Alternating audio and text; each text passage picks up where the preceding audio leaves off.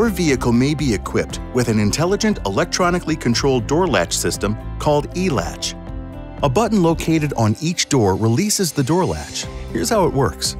With your key fob on hand or phone as a key, simply push the button to activate E-Latch. Doing so will cause the door to unlatch and pop open slightly. A convenient pull handle just below the button is there to assist with opening the front door. Simply pull the handle to open it all the way. To open the rear doors, press the button on the door. The door will unlatch and open slightly. Then, simply pull the door open the rest of the way using the grab pad on the inside of the door. Once any door is open, it will not close again until it has been open all the way, so there's no need to worry about pinched fingers.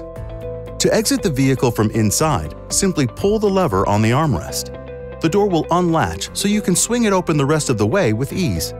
A few more things to know.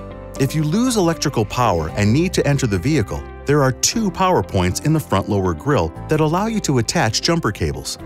With the cables connected, the front trunk will pop open so you can access the battery and charge it. Once the battery is charged, you'll have the power necessary to use the E-latches and open the doors.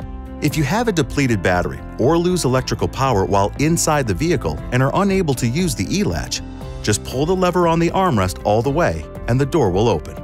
Any questions? Go to Ford.com/support.